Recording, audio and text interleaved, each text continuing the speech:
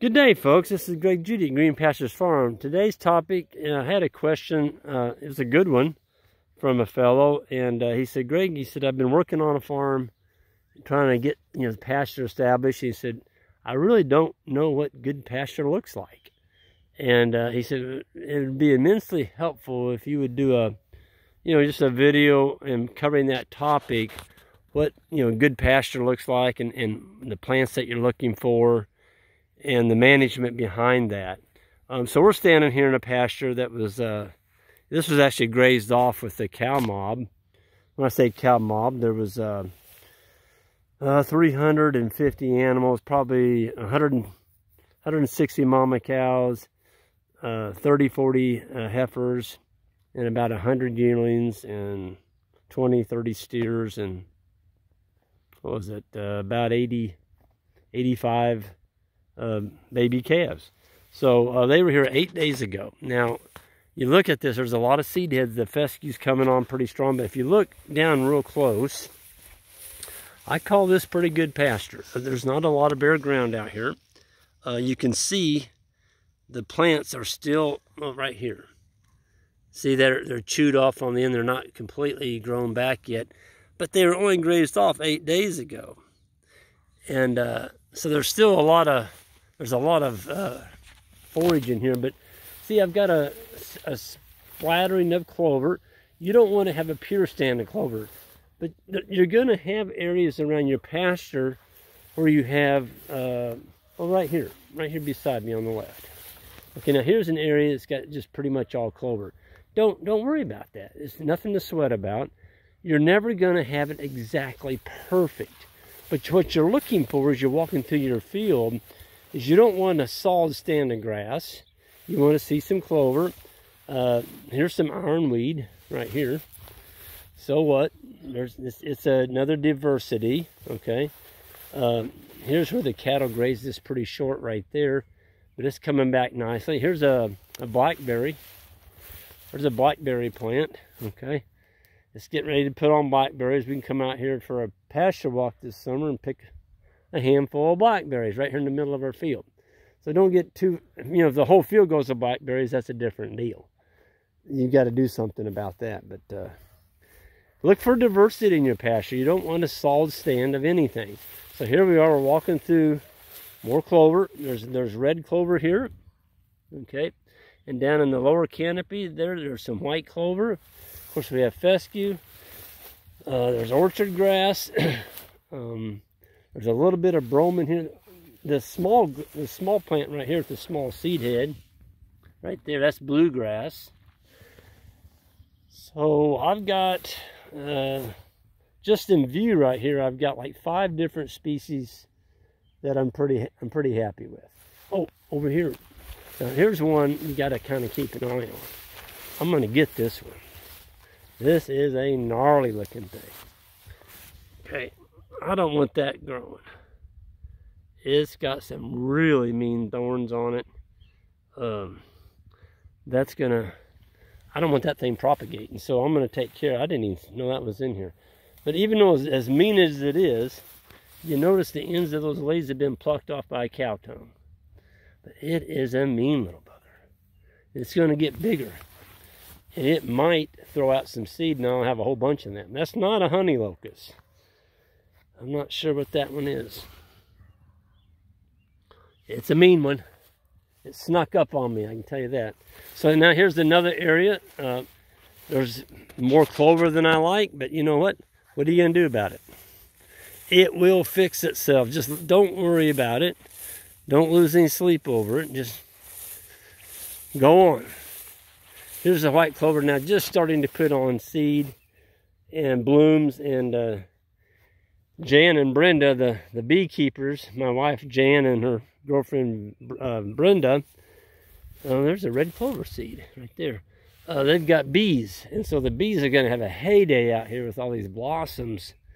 And they just captured 2 more swarms this last week, and they put out a bunch of swarm boxes early spring.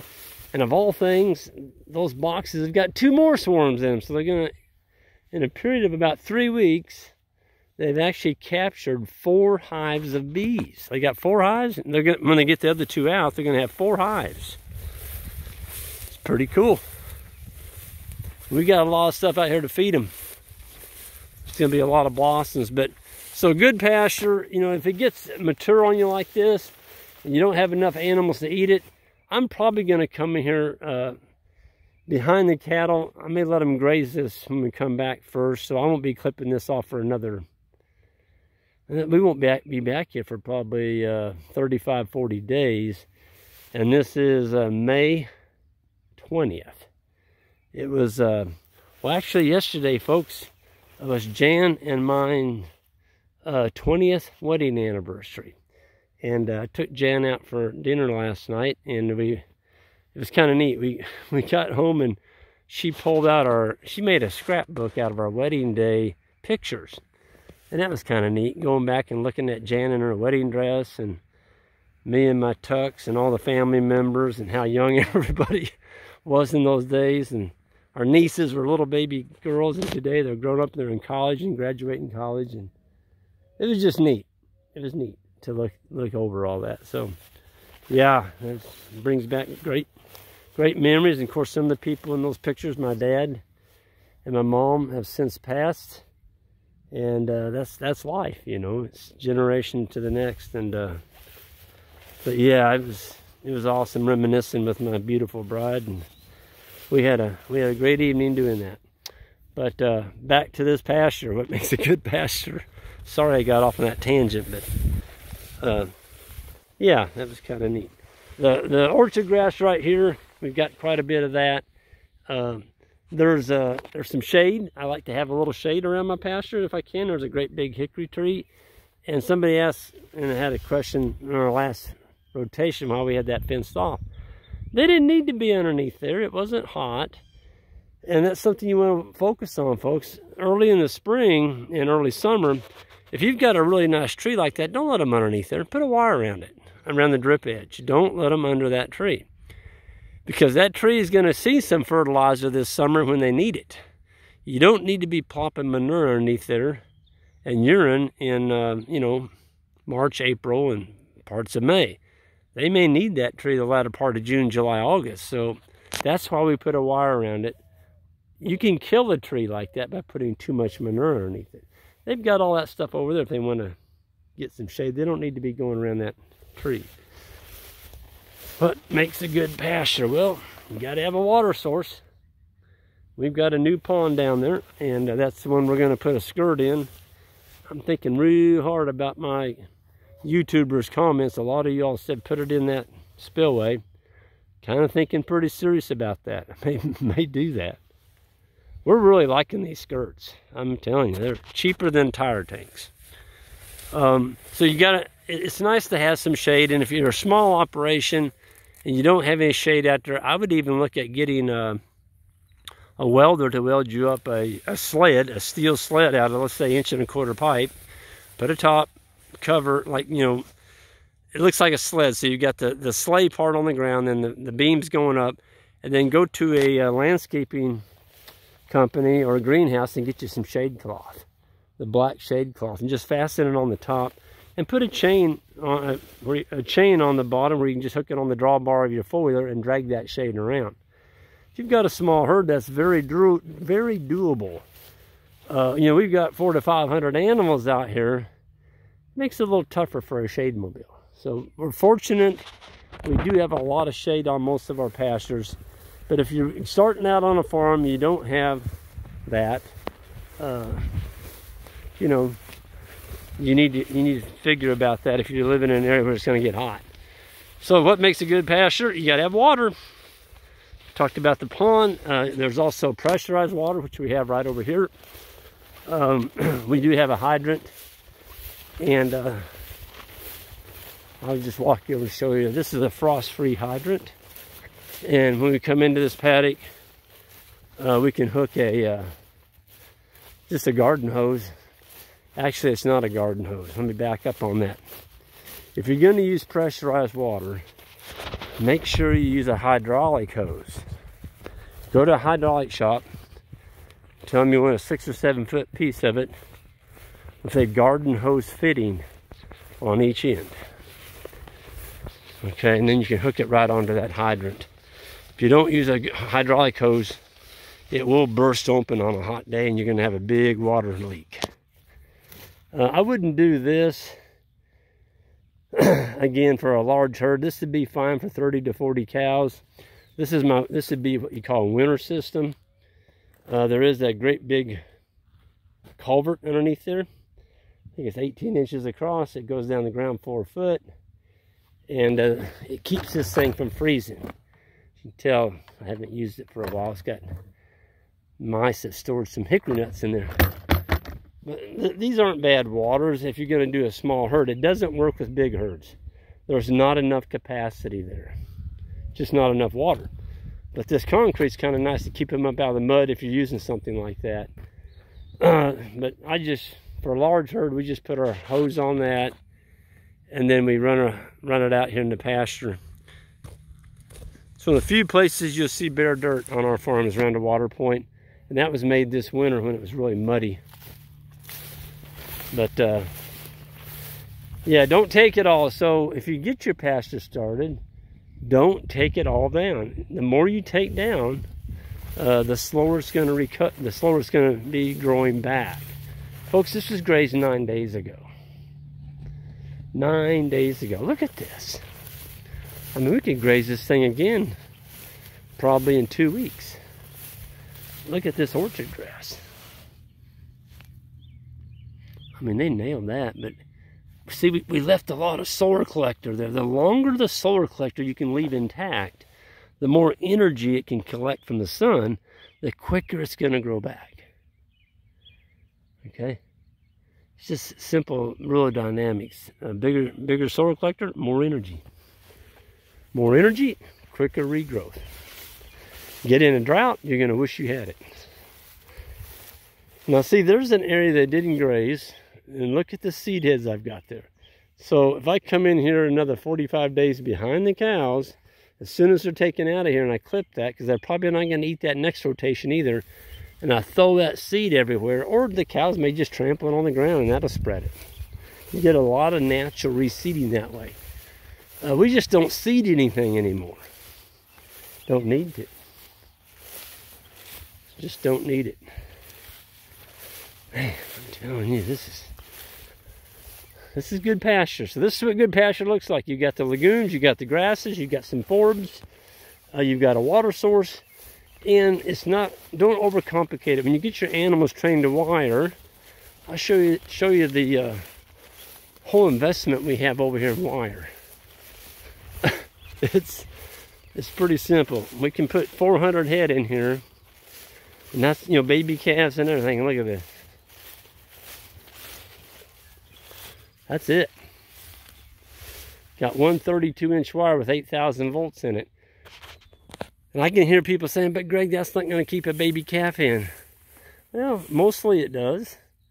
They can go underneath that if they want, but they're going to come back because Mama's over here. Mama's not going to go over there. And on this side of the driveway, we don't even have a fence. This is a poly, so when we graze this, we just run a poly wire along the edge of this driveway, and after Jan's flowers are done, we don't even put a poly in here. We let them graze this, and they can graze this side of the driveway, this little piece. But she's got some iris here, and by the way, I love iris. And in fact, I've got to stick my nose down in that one. Oh, golly. Huh.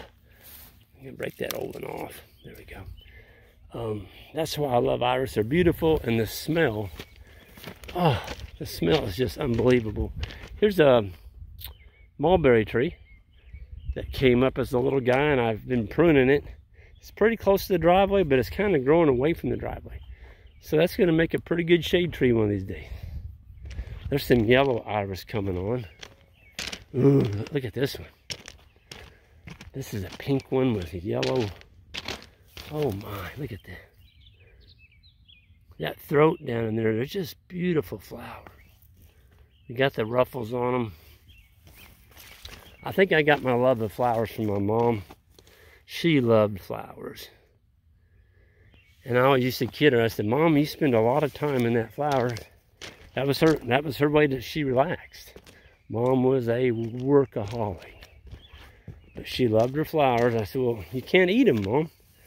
You can raise a garden, you can eat that. She goes, well, we have a garden and we eat it. But she said, you can also eat daylilies. Or, yeah, you can fry them up when they're a little guy. You chop them off and you can fry them, and they're actually good to eat. Man, look at that. I'm sorry, guys. Ladies, I gotta stick my nose in that one, too. Oh, golly. Beautiful.